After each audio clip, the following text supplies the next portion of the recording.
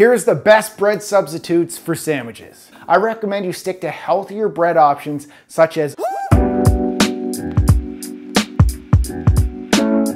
Guys, on today's episode of LiveLeanTV, I'm answering a question about the best bread substitute for sandwiches. This is another post from our hashtag TBT Q&A series. Now, these are questions from our old series that we filmed back here in 2012. So first, I'm gonna share my answer to this question from 2012, then I'm gonna answer it again today with more specific bread substitutes for sandwiches. So make sure you watch throughout this entire video.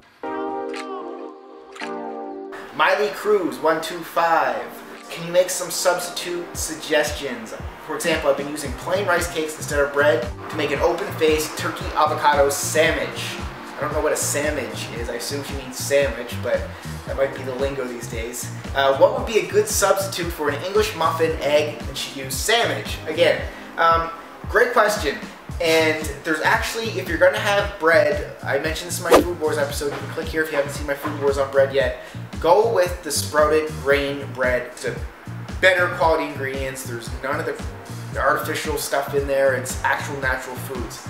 Another thing is, you can actually make your own bread, and I made my own biscuits. I think it was last week's Bread's Cookbook show. Click right here if you haven't seen that. It had like 5 ingredients. It was so easy to make, and it was really good. It was coconut based, so you can make your own. So all right, now here's my answer 7 years later. If your goal is to improve overall health and reduce calories and carbohydrate consumption, lettuce wraps are the best bread substitute for sandwiches. This is because they are great wraps to hold the food in place. They're crunchy. They're filled with nutrients, and they won't affect your blood sugar or induce the fat-storing insulin hormone. They're also low calorie and they're filled with fiber, and we consider them a free food, so you can pretty much eat as many of these wraps as you want. So by swapping out bread for lettuce wraps, you'll also eliminate the gluten and the grains while increasing your vegetable consumption. Plus, there are many different lettuce wrap options for you to experiment with. So a few of my favorite lettuce wraps are iceberg lettuce,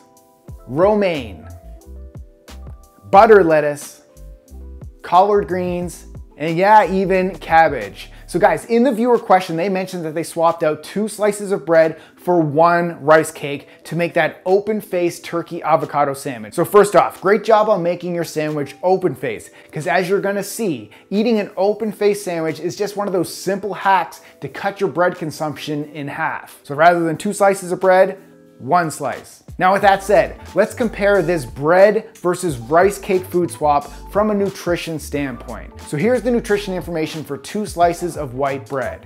Calories, 144. Protein, 5 grams. Carbohydrates, 28 grams. And fat, 2 grams. All right, now let's look at the nutrition information of 1 rice cake. Calories, 35. Protein, 1 gram. Carbohydrates, 7 grams. And fat, 0 grams. So by swapping out 2 pieces of bread for 1 rice cake, you'll save 109 calories and 21 grams of carbohydrates. So that's a calorie and a carbohydrate reduction of 75%. So you may be thinking from a calorie and a carb perspective, it's a great swap. However, let's see how a rice cake compares to a lettuce wrap. So nutrition information for a lettuce wrap, 1 calorie. 0.1 grams of protein and 0.2 grams of carbohydrates and 0 grams of fats. So when compared to lettuce wraps, rice cakes are not only higher calorie and higher carbohydrate, they also have a greater effect on your blood sugar and your insulin levels. So this means that they may actually make you feel hungrier throughout the day. Plus, as I mentioned earlier, lettuce wraps are essentially a free food since they only contain 1 calorie per wrap. So you can essentially eat as many wraps as you like. All right, now let's answer your other question. What is a good bread substitute for English muffins? So if you're looking to eliminate grains and gluten, the best English muffins will be made with either almond flour or coconut flour. But if you're looking for an English muffin healthy swap, try these gluten-free paleo biscuits recipe that I posted over on our @LiveLeanTV Instagram page.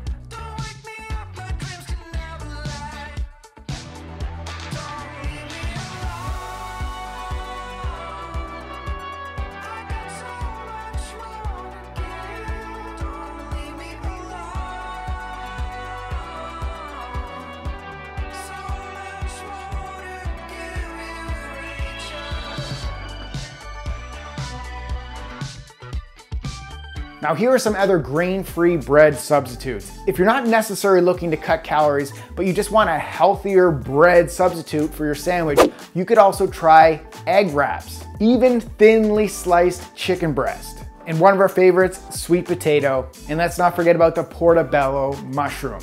So if you want to learn how to use chicken and sweet potato and portobello mushrooms as your bread substitute, guys, we have all these cooking recipe videos step by step over on our teamlivelean.com members platform. I'll put a link down in the video description below for you to check out those recipes and so much more. So here's the bottom line. If you love bread, you are already lean, and you don't have any gluten intolerances, then you can still enjoy bread in moderation. So if you don't want to make your own homemade bread that's healthier, I recommend you stick to healthier bread options such as almond flour based bread, coconut flour based bread, and there's actually even some cauliflower based breads out on the market. Also 100% sprouted whole grain bread and 100% stone ground whole grain sourdough bread. Also 100% stone milled whole grain sourdough bread. Now most 100% sprouted grain bread brands are made with natural ingredients, no sugar, and they are actually a complete protein. And you can usually find healthier bread options always in like